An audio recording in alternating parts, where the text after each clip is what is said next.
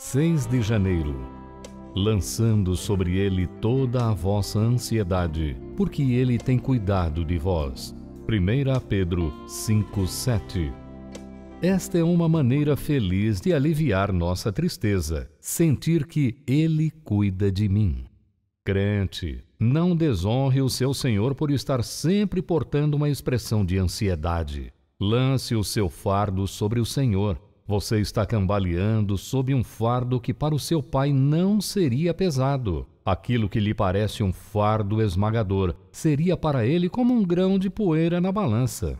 Nada é tão doce quanto descansar nas mãos de Deus, desconhecendo qualquer desejo que não seja o dele. Ó filho de sofrimento, seja paciente. Deus não o esqueceu em sua providência. Ele que alimenta os pardais também lhe proverá o que é necessário. Não se entregue ao desespero, espera sempre nele. Empunhe as armas da fé contra o mar de aflição e nesta luta você vencerá o infortúnio. Existe alguém que cuida de você. Os olhos dele estão fixos em você. O coração dele pulsa com piedade por sua aflição. E a mão do Onipotente lhe trará a ajuda necessária. A nuvem mais escura se desfará em chuvas de misericórdia.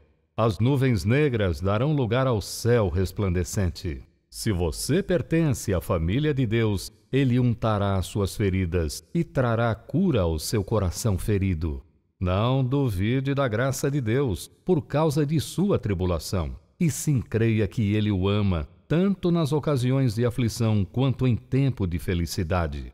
Que vida tranquila e calma você poderia ter se entregasse os cuidados ao Deus da providência. Com um pouco de óleo na jarra e um punhado de farinha na panela, Elias sobrepujou a fome e você fará o mesmo. Se Deus preocupa-se com sua vida, por que preocupar-se também? Pode confiar nele quanto à sua alma e não quanto ao seu corpo? Ele nunca se recusou a levar os seus fardos e nunca desfaleceu sob o peso deles.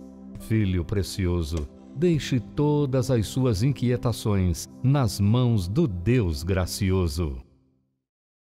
Este audiobook foi disponibilizado gratuitamente pelo Ministério Fiel. Faça parte da nossa comunidade. Acesse www.ministériofiel.com.br.